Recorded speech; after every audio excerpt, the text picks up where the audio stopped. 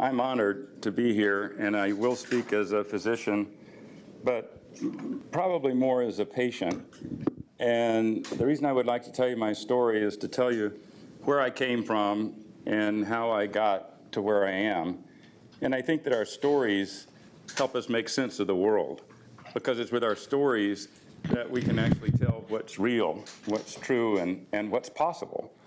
And so I start with my career, which did not have a glamorous beginning. I actually started with poop. And that's what we're doing. We're looking at stool samples in northern India through a World War II field microscope.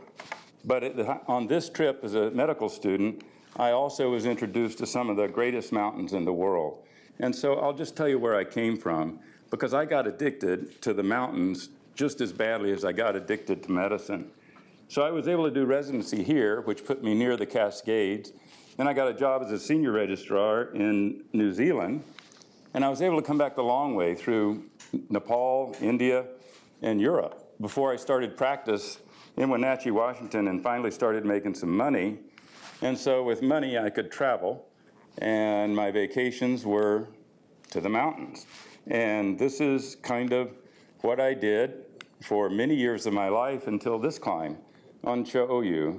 And after this climb, an old football injury totally wore out my right knee, and I could hardly walk for several years until my partner finally replaced that knee. And that actually was about 2 weeks before Jens and I did this TB case of the spine. But I was able with that knee that same year in 1997 to return to this mountain, Ama de Blanc, and climb it to become a poster child for joint arthroplasty. I didn't quite summit on it, but I did sell this slide to Johnson & Johnson for $1,000. And it was a wonderful thing to be able to share the mountains with my sons as well. And I tell you that story, all those stories, because I wanted to tell you that I thought my life had taught me something about doing things that were hard. But I can tell you now that hard is being here in a wheelchair. This is a harder climb than any mountain I've ever been on. And it was unbelievable that I knew very little about this side of spinal cord injury. But one of the things that was incredibly important and fortunate for me was that during these years, I was able to recruit a young spine surgeon to join me in Wenatchee. So there were two of us actually doing spine trauma. The other thing that was very fortunate was that I got him into riding a bicycle. And so my whole life changed in 2008.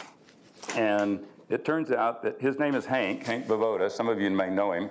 But I had the habit of riding to the bicycle to work in the OR, and he would go to the hospital and then ride the bike back to our office. So we always passed each other, going in opposite directions.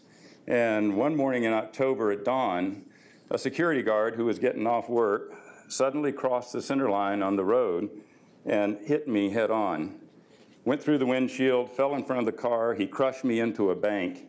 And it turns out I was unconscious and not breathing. And the first person on the scene was my partner, who was riding his bike. And that happened to be the exact time we were going to pass each other. And so he established my airway, got me breathing again, and essentially saved my life, simply because he was a spine surgeon I had recruited who happened to be riding his bicycle on that road at that time on that day. You can't make this stuff up. And so I was then in the ER, and the workup revealed a fracture C2, this fracture, dislocation at T4-5, a crushed chest, and you were talking about the 4 columns. My sternum was completely dislocated. Almost all my ribs were broken. And I had 4 chest tubes that were pouring blood. And so for me, just a few hours after my accident, I was wheeled into the operating room where I was supposed to be the surgeon, but I was a patient. And my partner became my surgeon. And I can tell you that this talk, my experience is going to touch on many of the things that you guys have been talking about today. In terms of timing of surgery, if I had been airlifted over here to Harborview, I probably would have died in transit, because I had to get 15 units of blood transfused in the first few hours. after my accident. And so it was really, timing of surgery for me was life-saving in that it was immediate. And your paper that came out in 2006 showed that early stabilization of thoracic spinal fractures was significantly better in terms of survival. My numbers looked good enough that I got extubated, and then I sat through an open nasotracheal intubation as I went into respiratory failure that was so bad that I was intubated for a month. And I spent 6 weeks in the ICU, 6 weeks in rehab before I went home. And I can tell you that when you go home after a spinal cord injury, that's when everything gets hard. Because you see, it's normal to be abnormal in the hospital, right? I mean, and on the rehab ward, it's even normal to be paraplegic. But when you get home, it's unbelievable to realize that nothing in your life will ever be normal again.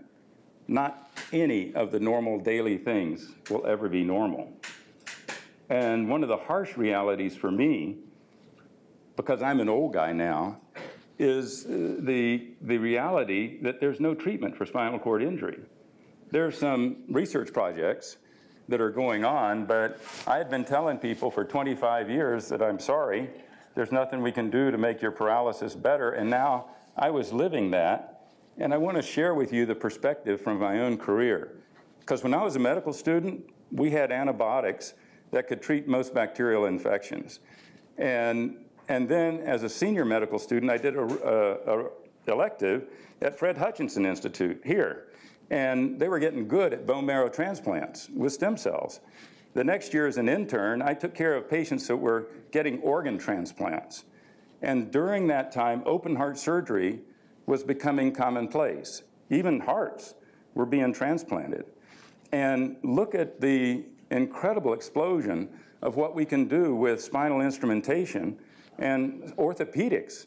My own knee took me back to Ama de Blanc. And then cancer care. In the last 20 years, there's been an explosion of treatment options for people with cancer. And in my experience now, it's running about 50% of cancer cases that can be treated successfully or even cured.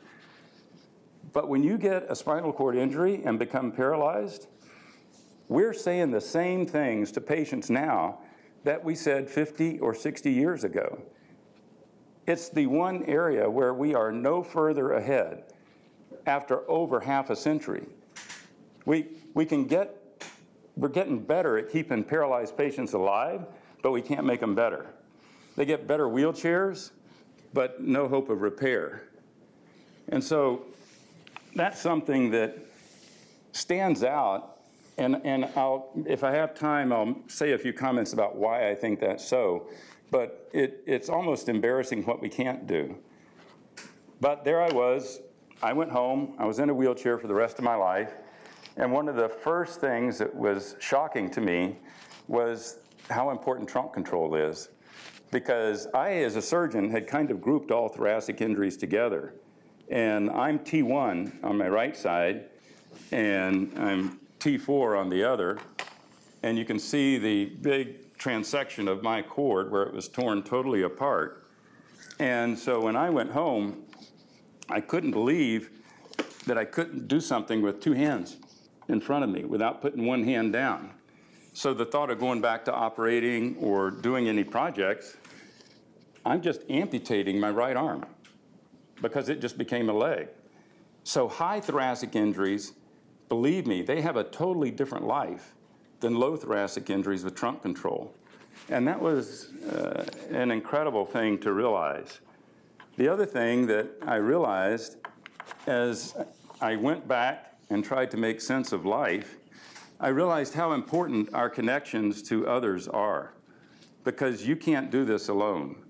And I have been blessed in a community where every act of kindness I did for 25 years before I got hurt has come back to me tenfold.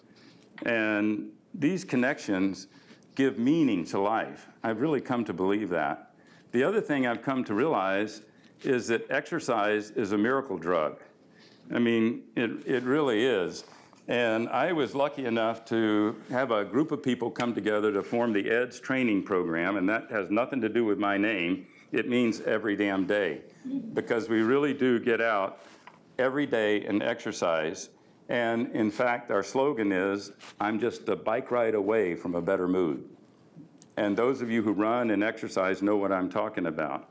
It really is critical, and many of us can't do it without a team.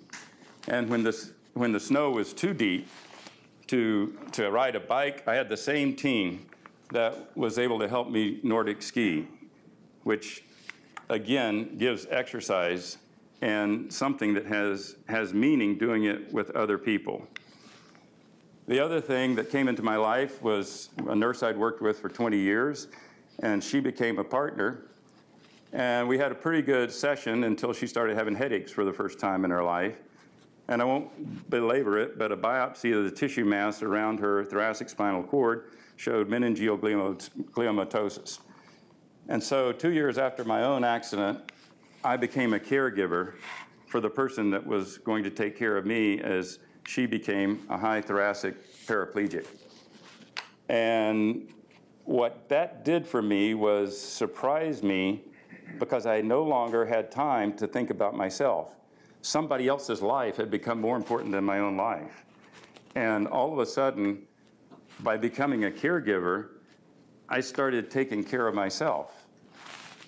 And I went back to work as a physician, and what I realized is that simply by being a better listener and taking care of people, I had a sense of purpose in my life.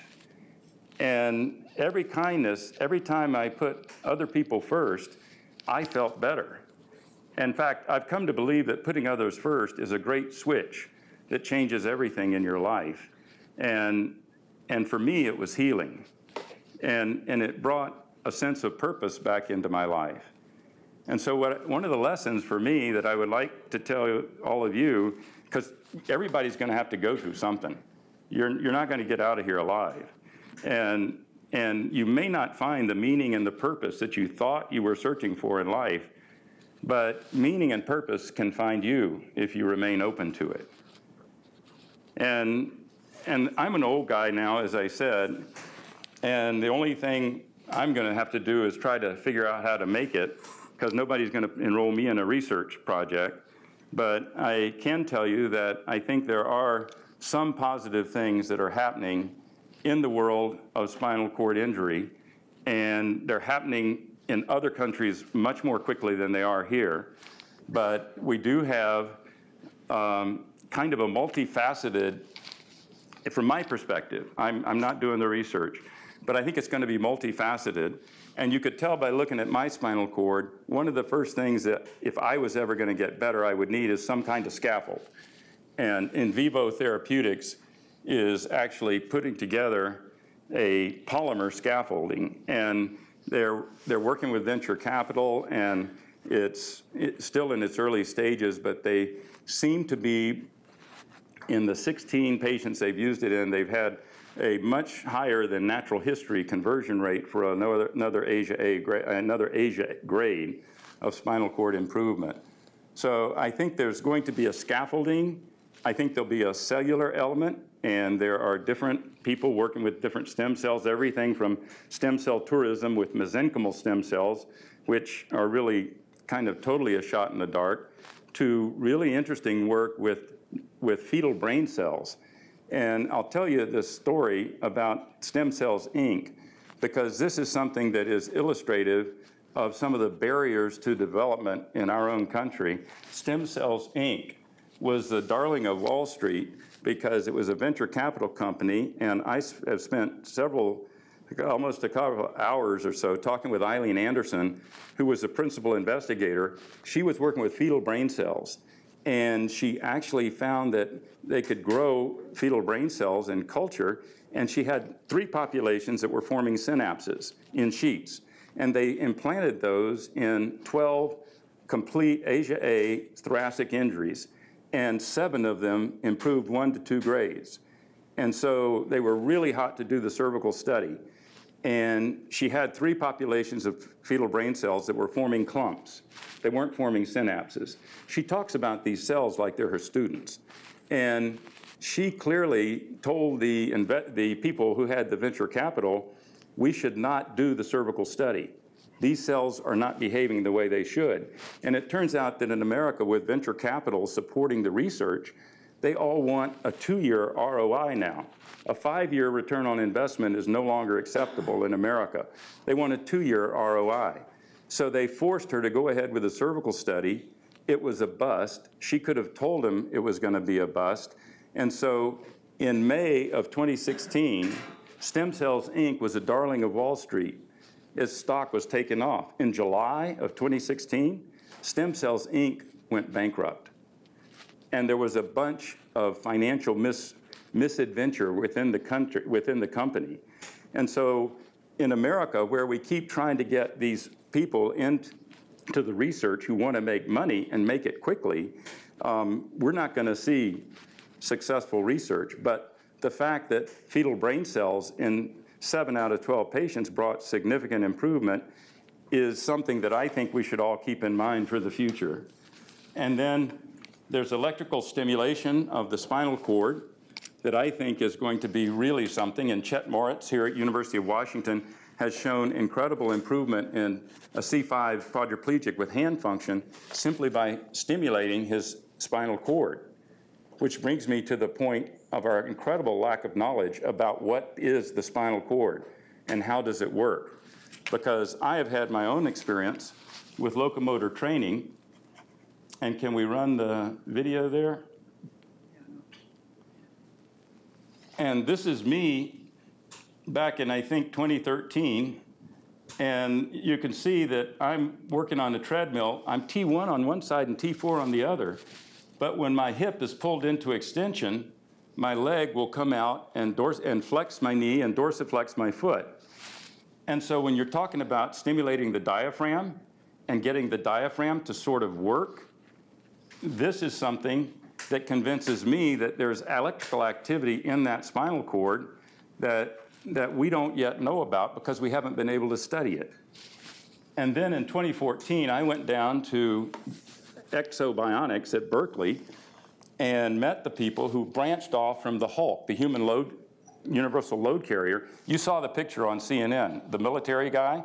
One of the engineers had a brother that became a paraplegic and branched off into Exobionics, and we were able to bring the exoskeleton to Confluence Health in 2014. This device has the sensory function to sense the person's effort and then complete the step. And so we have been using it with strokes, with MS, all of the patients that you were describing.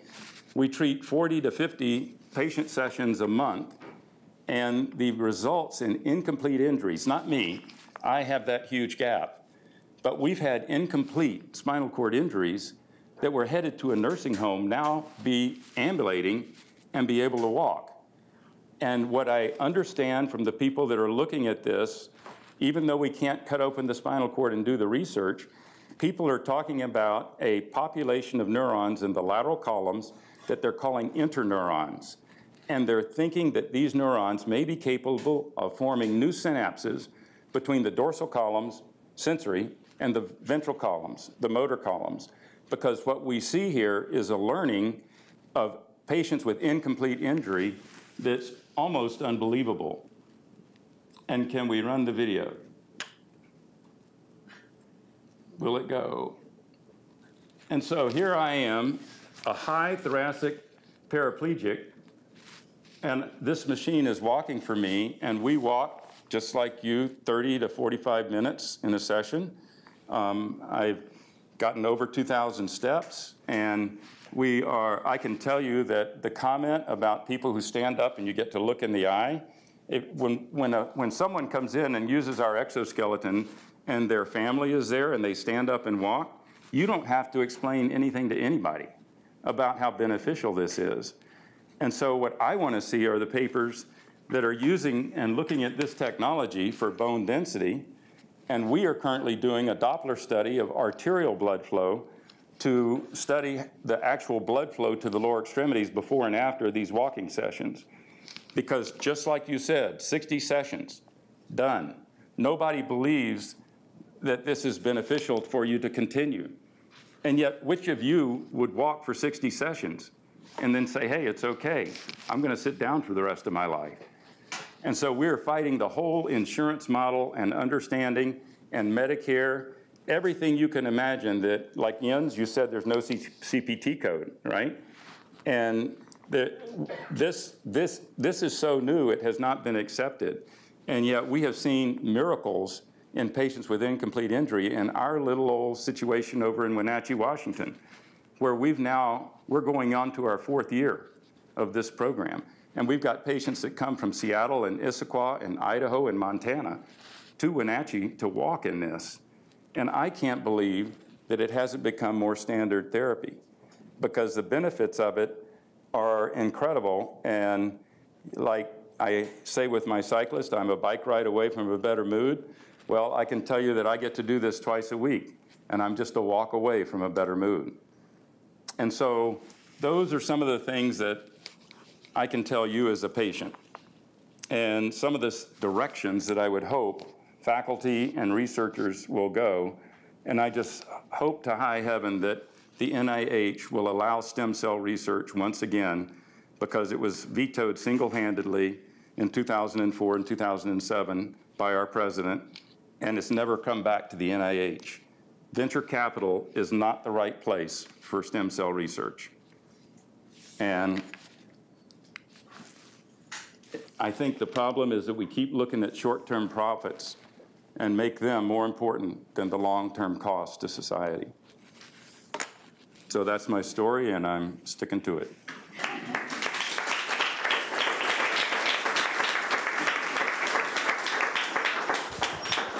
Thank you, Ed. So this is an amazingly inspirational story of human survival and making a difference for yourself and making a difference for so many others. No question, your reputation and your importance is still unparalleled and will continue to grow, I am sure, because it takes people like you to bring forth that there's a difference to be made. The interesting thing is the gal that introduced me in 2014 at Exobionics, Amanda Boxtel, has been named a CNN hero for 2018. She's taken it away from this model of insurance, Medicare, and that kind of reimbursement. She's gotten it into a gym and signed up physical therapists to be trainers. And so in Aspen, they've got an exoskeleton program that's run out of a gym with physical therapists who have become athletic trainers for the people, and she's offering it through a foundation that called Bridging Bionics Foundation, and it is helping people pay for something that, I mean, like I said, who's going to say they'll stop walking, you know? I mean, it's just not, it's not good for you to stop walking. I can tell you that. So. Any questions or comments? Let me ask you one other question. So the big kind of cool topics for society as we're in right now is cancer and is heart disease. And they get a lot of money. Yet in our society of about 360 million, I think we have about, depending upon the definition, if you include myelopathy, somewhere between 5 and maybe 10 million people have some form of a paralyzing disorder in their life. It may be way more if you include stroke. And add the ages in for some of those. Yeah.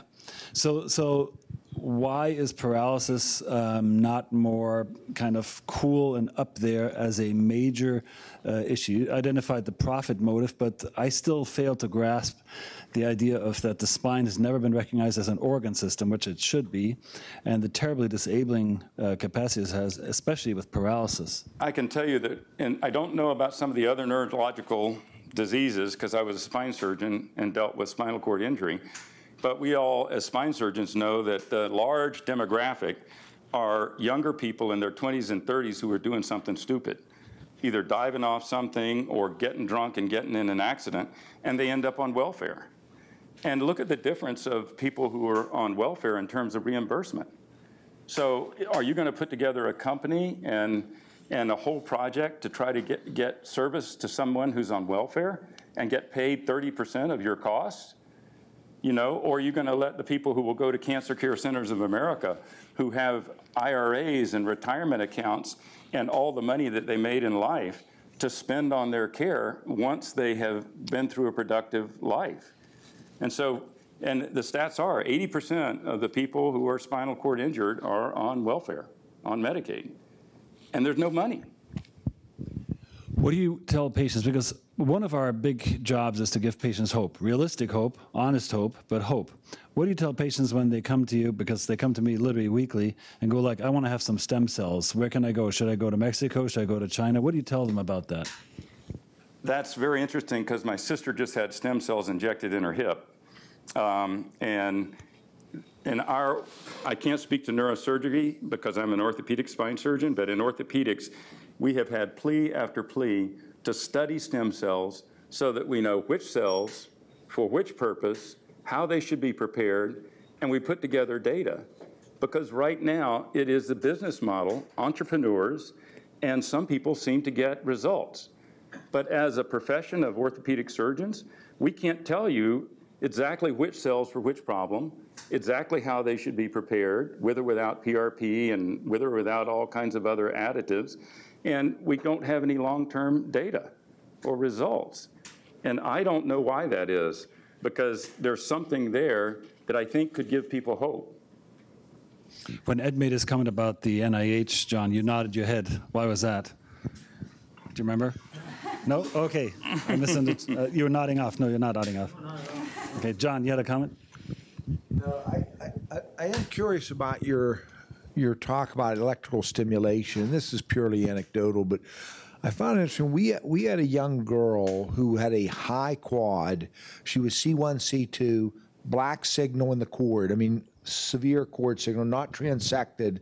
She was in Asia A when she left the hospital, to rehab, which was 10 days maybe after her hospitalization. So Asia A at 10 days. No sensory. She was awake, alert. And she was one of the interesting ones. I asked about the diaphragmatic pacer, because they put a diaphragmatic pacer in her like 2 days after her injury, and she was off the vent almost right away. Like when she left for rehab, she was not vent dependent. She was purely on a spinal cord. And that girl walks now. And she went to rehab about 2-3 weeks into rehab, sent me a video of her starting to fire her legs, and she walks. And she was in Asia A at 10 days. Have you ever seen that? I mean, that girl walks, John, and she's spastic, and she walks. I had an epidural stimulator put in, off-label. I paid cash for it because of what happened through the University of Louisville. They had 5 patients that all regained function with an implantable. You showed the picture of the spinal cord stimulator. Yeah. Well, when they put them in, it seems like there's something that happens, and again, it comes back to neurons in the spinal cord that can form new synapses that we don't know anything about. But I can tell you that when I had it put in, I was starting to get electrical sensations below the level of my injury, and 9 days after it got put in, it pussed out. Yeah. And I bought it myself. But from personal experience, as I turned up the protocol, and so now there's a guy named Reggie Edgerton and this guy Chet here at the University of Washington. It turns out the Russians were onto this long ago, and the Russians were using electrical stimulation through to the spinal cord. And now they have a unit that they're working on down in LA as a transcutaneous stimulator, but they don't have all the parameters put out yet. But it's like pacing the diaphragm, and the diaphragm starts working. Yeah. Walking people who are incomplete, and their legs start working. I mean, we've had literally 2 patients who were headed to nursing homes go back home after spending 3 months walking with our exoskeleton.